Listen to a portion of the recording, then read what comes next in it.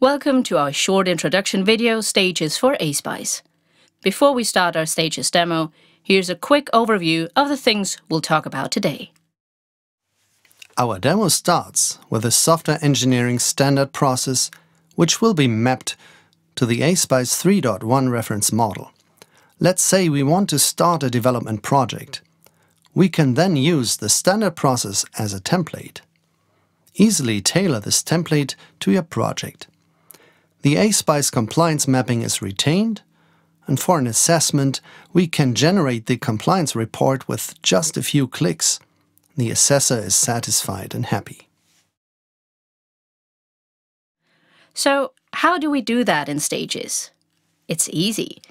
It takes just one click to get to the standard process. Let's have a look at the workflow software requirements analysis. Here you can see all the relevant activities of requirement management. This is a good starting point for compliance mapping. To do this, we go to the Management area, select Compliance, and then the SPICE 3.1 reference model. As you can see, our software engineering process and the SPICE reference model are both opened.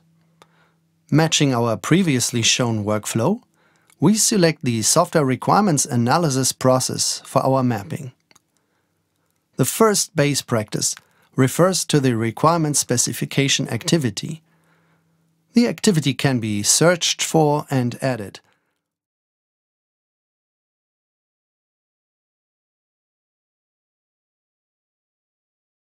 The corresponding work product can be added as well.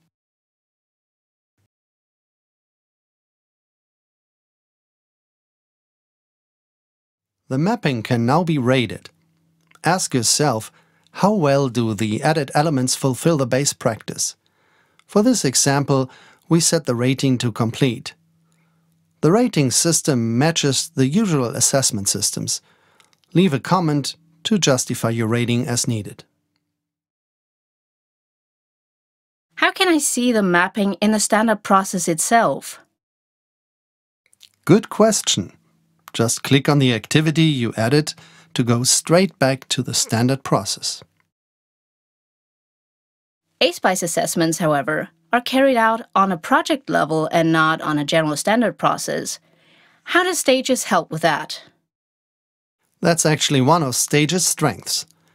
You can derive a project from the standard process. We've prepared the instantiation for our project A. The compliance mapping is applied automatically. Click on the respective workflow and select the previously mapped activity to see the corresponding base practice as referenced in SPICE 3.1. That's great! This means that basically nothing can go wrong in the project assessment. If you need a better overview, generate a compliance report. Let's see what we've already mapped for SPICE. Here you can see all referenced elements. The previously added activity and its work product are listed at the top. Exactly. You can also export this overview and hand the document to the assessor. Available formats are PDF, Excel or Word file. Let's have a look and see whether the software requirements actually exist as a document. Follow the link to the work product. In Viewer mode, you can find the actual ALM or Content Management System documents along with the versions or states as defined by the corresponding system. And that's the end of today's introduction video, Stages for SPICE. Thank you for watching. We hope you've enjoyed our quick overview. Do you have further questions? Please feel free to contact us.